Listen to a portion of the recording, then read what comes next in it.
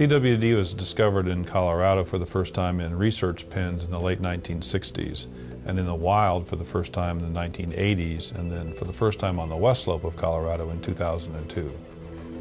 When CWD was first discovered in Wisconsin, the first thought that went through my mind was good luck.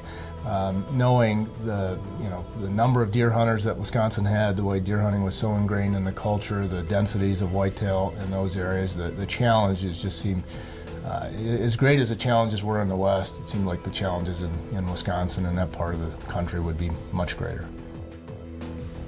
We've been aware of chronic wasting disease in southeastern Wyoming since the 1970s. Since then, the disease has slowly spread from southeastern Wyoming, a little bit to the west and a little bit to the north, with slowly increasing prevalences in this area. In this area where we're standing right now, probably has had chronic wasting disease for the longest period of time in Wyoming. And it also has the highest prevalence, that is the highest percent of deer that are positive for chronic wasting disease, currently running 40 or 45%.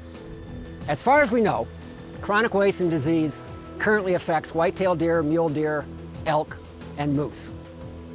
Whitetail deer and mule deer appear to be more susceptible to the disease than elk or moose.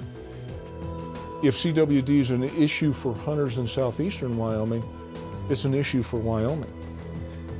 And so our concerns showed up about 15 years ago, but at that time we viewed it as a very localized sort of a thing. As the monitoring efforts went forward, it became less of a localized thing and more of a broad, sweeping sort of thing. And I think Wisconsin should be credited for actually being a little bit more proactive than we're probably being, and I think that's something that we'll continue to look at, is whether we should increase the emphasis that we're putting on CWD. The genesis of the Alliance came out of the need for consistent scientific-based information. It just simply was hard to get a hold of back in the early 2000s.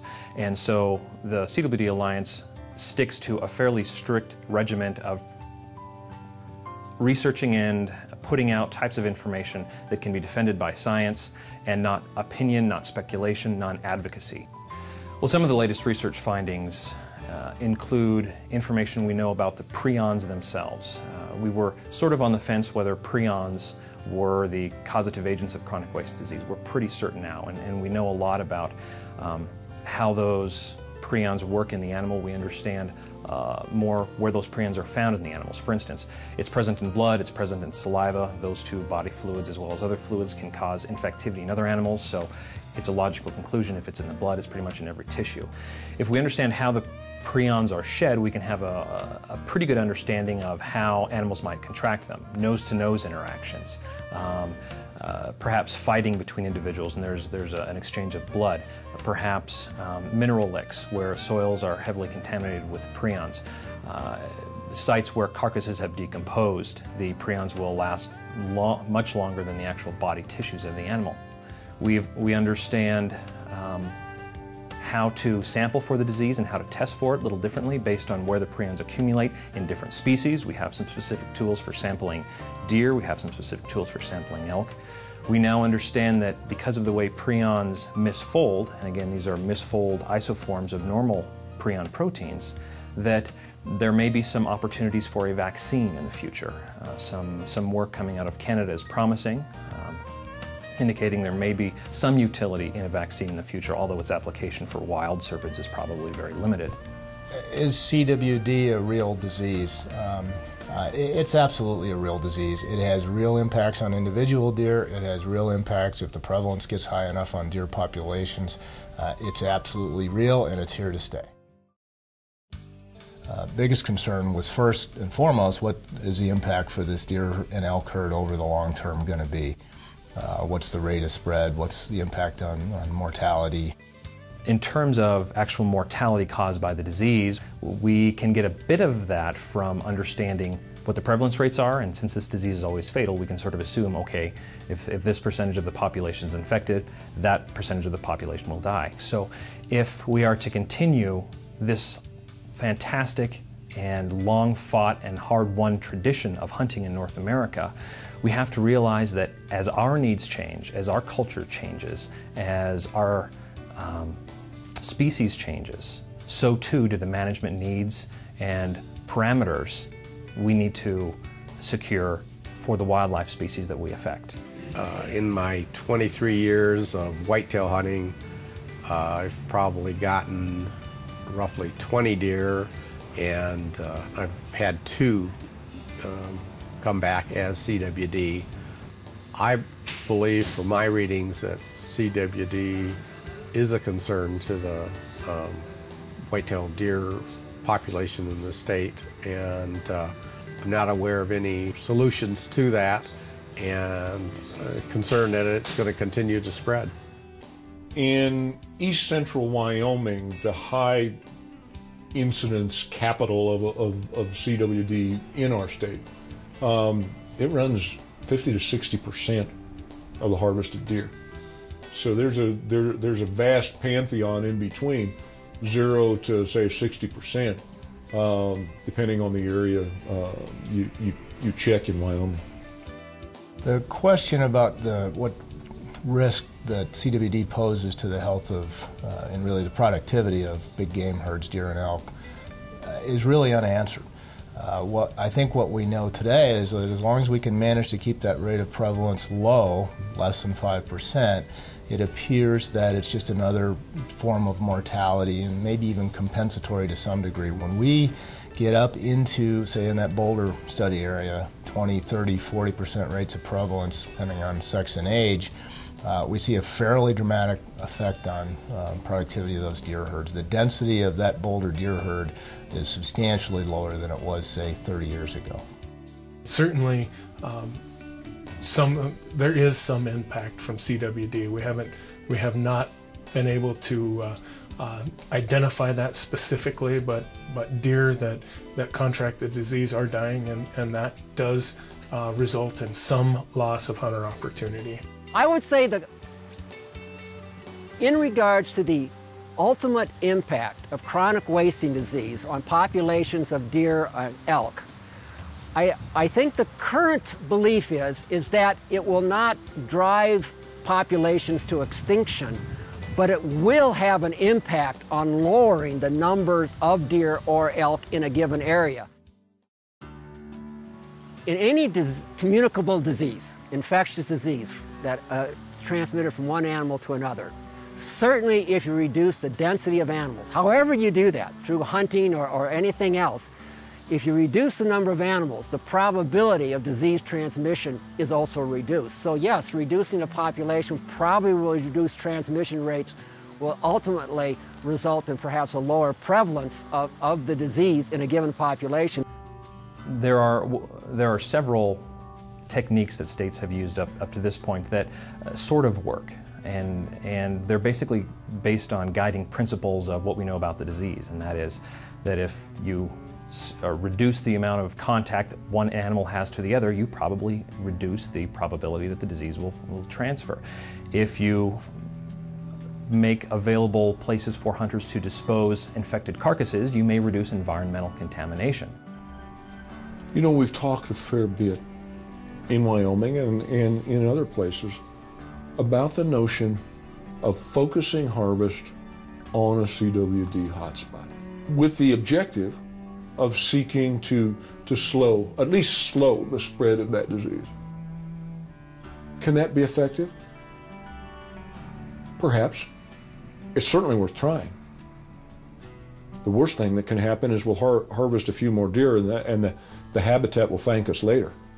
We're viewing hunting and the turning over those deer herds at a reasonably high degree as probably the most effective management tool that we have, as contrasted to, say, the area around Boulder, where we don't have hunting in that urban deer herd, and we've seen prevalences in that area rise to as high as 40% in males. And so hunting does seem to be an effective tool that's limiting the increase and even the rate of spread of CWD.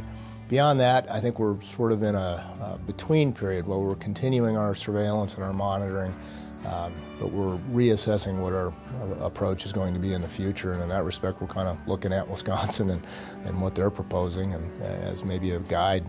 So the management knowledge to date indicates that in some scenarios, decreasing the density can have an effect on CWD prevalence rates by reducing them somewhat. I think the goal is similar to the Wisconsin plan. Clearly, keep it out of areas you don't have it today. That clearly has to be the best goal. The role the landowner plays in managing chronic wasting disease, in my opinion, should be a partnership with their state wildlife agency. As the state wildlife agency cannot manage on private lands outside of the landowner's permission, they very much need those landowners to understand what they're trying to do. So the relationship between landowners and state wildlife agencies is paramount in all wildlife management scenarios or issues, but particularly in chronic wasting disease. Hunters absolutely should take an active role with their wildlife department in not only managing the disease, but just managing wildlife in general. I think the other thing that we've seen here in Colorado that's been effective is just a real thorough education system, making hunters aware of what's going on, getting the animals tested, engaging hunters to get behind the research effort so that they could gather data and understand better what was going on with wasting disease. Certainly a critical part in the department's ability to document the disease and document the spread of the disease is hunter participation. Having landowners and hunters work closely with wildlife management agencies is critical, and as we move forward learning more about chronic wasting disease. Yeah, landowners are an important part of access to these deer and elk herds for our hunters. Without access to those acres for our hunters, we would lose a significant ability to control and manage these populations and the disease. So they're an important link in this chain of management that we could not afford to lose. As hunters, we have a responsibility here, and we need to exercise that responsibility. I think it's critical that everyone stay abreast of the latest research and in fact, fund the research at the agency level. We need to keep funding it. We need to keep learning more about this disease, but it's also imperative that landowners and sportsmen stay on top of the research so that they know what the department knows, so that they can support what the department does, or if the department's making a mistake, they can challenge that. Well, how important is it for hunters and landowners to understand the management of the game species and the non-game species they enjoy in this country? I think it's vital, and it's an issue that needs work, and can, as a state wildlife agency or just concerned hunters or partakers in those wildlife resources, we have to continue to try to educate ourselves and continue to educate all of the stakeholders within the United States to make sure that we maintain that level of a buy-in, essentially, to wildlife and their issues. We have a responsibility to be informed about chronic wasting disease. We have a responsibility to know how to change our behavior as hunters. We have a responsibility to ourselves and our families to make informed and intelligent decisions. We also have a responsibility to future generations of hunters. We have a responsibility to pass on this hunting tradition. So I think the best we can hope for is to limit the distribution to where it is today, decrease the prevalence, keep the rate of turnover in these deer populations and elk populations high enough that that prevalence doesn't increase and ideally would decrease over time. Risk of complacency with CWD would be that it is a disease that would have serious long-term impacts on our wildlife populations, and it would have spread to a point beyond which we could control it or do anything to turn the disease around. That is probably a concern that we all have, is by essentially monitoring this disease, are we allowing it to spread to the point that we can't do anything about it? I think the approach that the Wisconsin DNR is using today is is a wise one. It's methodical. They're learning as they go. And I do think, based on what we know today, absent vaccines and other tools that could help manage the disease, that reducing deer densities in areas where the disease exists and monitoring extensively outside of those areas to detect any new foci of infection and trying to deal with those is about the most strategic way to go about management. But I think the future holds promise. There's a tremendous amount of work being done on these diseases, and I think it will have applicability and benefit to wildlife populations.